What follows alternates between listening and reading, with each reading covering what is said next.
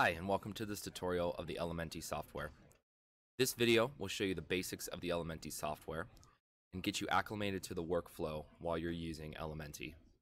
So whether you're using this for the very first time or you just need a refresher, this video will get the basics down for you. So we're going to create a new project, and you can right click in the white space down here in the browse panel on the bottom left, or go up here and click the new project document menu. Select new project. You can name your project, select the model that you want to publish it to, or the format or aspect ratio that you want to use.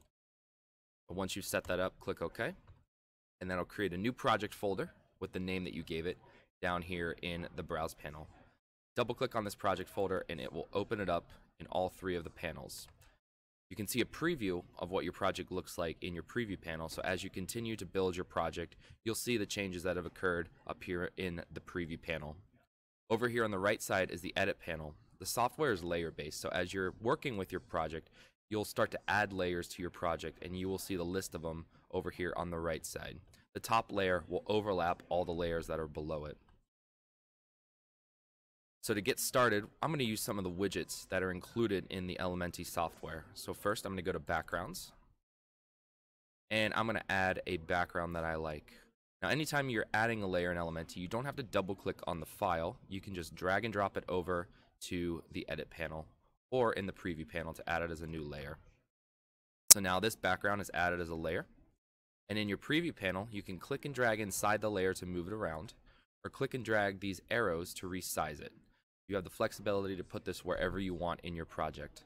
This one, I want it to fit the entire screen, so I'm just going to go up here where it says fit screen, hit that, and it automatically fits it to the entire size of my project. Now I'm going to go back up a folder, go back to the root of the widgets, and add another widget. I'm going to add a clock. Again, just dragging and dropping the file that you want and adding it as a layer. And then I'm going to size and position it over here.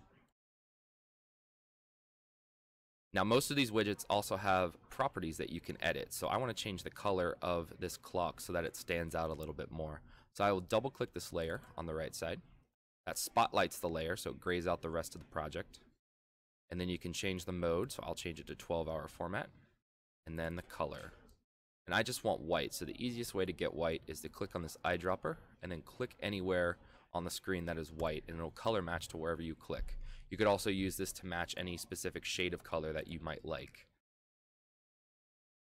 Now since I'm inside this layer, I'm going to leave it to go back to my list of layers on the right side. So I'll go up here to the very top right and click the leave button. That takes me back to my index, which shows my list of layers. Finally, I'm going to add one more widget to the library. I'm going to do under text crawlers, I'm going to add an inline text ticker, and this will allow me to type in my own custom text. I'm going to size and position this along the bottom where I want, and then click the play button so I can see the scrolling text.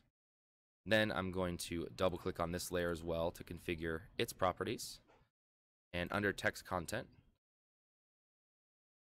double click on that pencil tool, and then you can format your text here. Select the font type, bold or italicize it, and then type in the text that you want.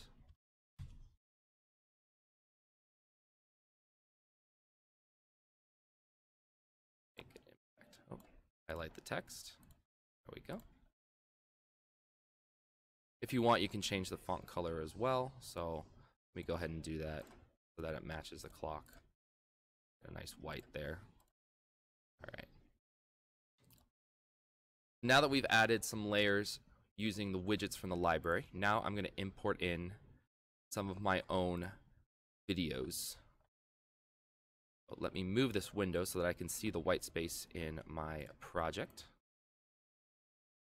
And then I'm going to browse to the location that my video files are in. And I'm going to import in these three and just drag and drop them over into the white space in the bottom left. And that'll import in those videos.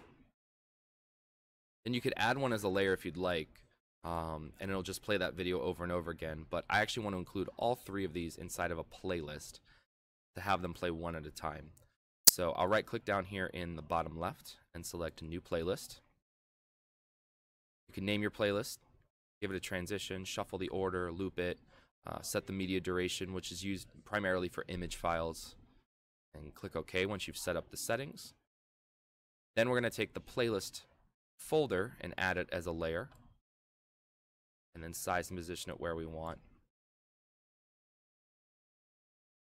I'll do it like that. Then we need to configure the playlist, so we will double click on the layer on the right side. And now this edit panel shows us the order of our playlist. I'll take these 3 videos, drag them over, and that will add them to my playlist. If you want, you can move the order of these around if you want. And then if we hit the play button, you'll see this video start to play. And once it's done, after about 16 seconds, it'll move to the next item in your playlist. Then we'll hit the leave button to go back to our index.svg, which is our master file. Finally, the last thing I'll show you in this video is how to schedule content. So we're going to replace this playlist.svg with a schedule instead. So the same way I created a playlist, I'll right click in the white space and select new schedule. You can name this if you'd like, and then click OK. And this time, instead of dragging this over here to the blank space in the edit panel to create a new layer, I'm going to drag this over top of where my playlist is playing in the preview panel. And that will replace that layer and keep the same size and position. This is nice if you're already satisfied with how a layer was sized and positioned. You can replace it with a different file and not have to resize and position that layer. Now, this layer or area of the screen is being controlled by a schedule. So I can double click on this layer and add any type of file that I want, widgets, images, videos, and tell them when I want them to play. So I'll drag this video over, and you can click and drag to move the time around. Or if you want to get more granular with how you schedule it, you can double click on the event, set up start and end times, color coordinate your events, set recurrence rules, and priorities, so you have a hierarchy if you have things scheduled at the same time. So I'll set this to play from 10 to 11 a.m. Then you can add additional files as you need to and control a portion of your project or even your entire project off of a schedule. Now I've got my project all set up. I'm going to publish it now. And to do that, you can hit the publish button here near the center of the application. And I will save my changes.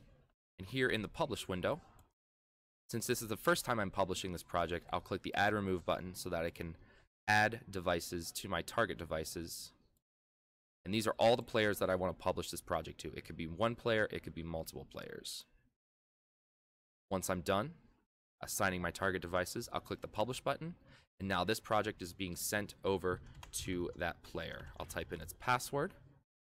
Once I've done that, once this progress bar fills up, this project will then begin playing on that player.